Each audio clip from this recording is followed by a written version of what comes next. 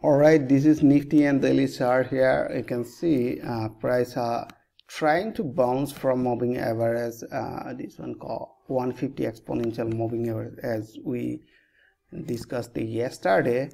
And finally here you can see if you not seen a 15-minute and all the way here you can see price open a gap up and continue toward the upside, and finally in a small time frame like 15-minute, this 150 exponential moving average act as a resistance, and finally drop again.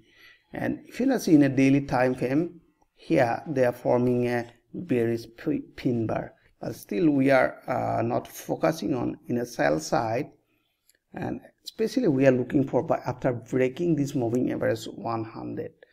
So basically I'm looking for buy after getting a confirmation, but still they are not forming any bullish confirmation. And if you not see in a daily time frame, price still above 150. So if price break this 150 exponential moving average, so it is a probability to pull back near moving average 200.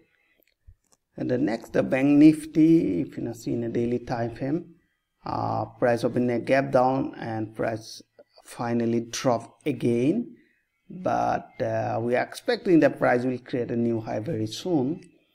And if you not see today's top gainer stock, first one NTPC, yesterday also NTPC creating a new high, and finally we was looking for buy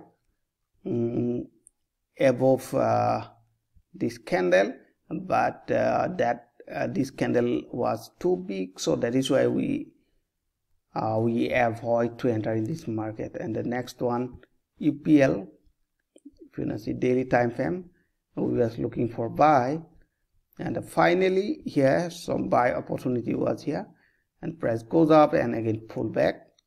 Next Sun Farmer daily time frame,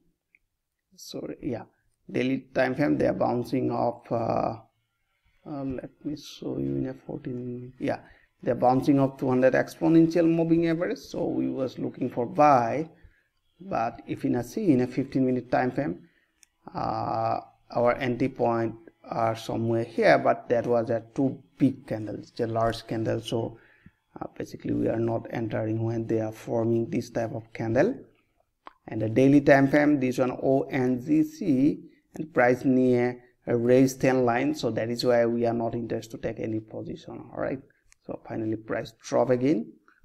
And in the Sin Bank, if you want to see in a daily time frame, still running in a downtrend in a large time frame. In a 15-minute, we are not interested to take any position. All right, so basically we are focusing on a buy when indices are forming a bullish confirmation at that time. So we just focusing on a Nifty 50 stocks to buy. So I hope you enjoyed this video. If you like this video, please like and subscribe, and thanks for watching.